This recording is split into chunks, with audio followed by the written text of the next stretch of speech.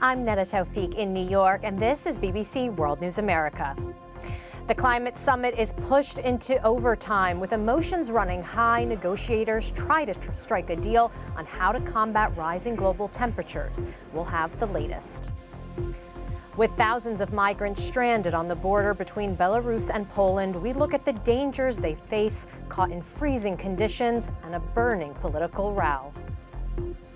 A grand jury has indicted one of Donald Trump's former top aides. Steve Bannon had refused to cooperate with a congressional committee investigating the January 6th Capitol riots. And a new injection helps paralyzed mice walk again. Could it lead to a breakthrough for humans? We have the story.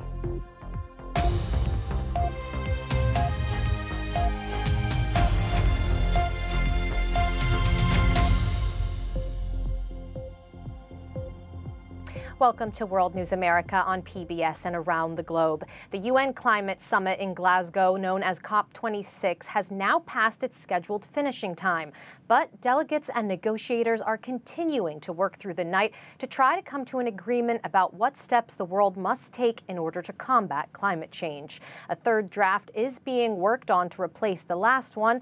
All the while, hundreds of activists are marching through the summit venue, complaining that the proposed actions don't go far enough. Our environment editor, David Shookman, is in Glasgow and has this report.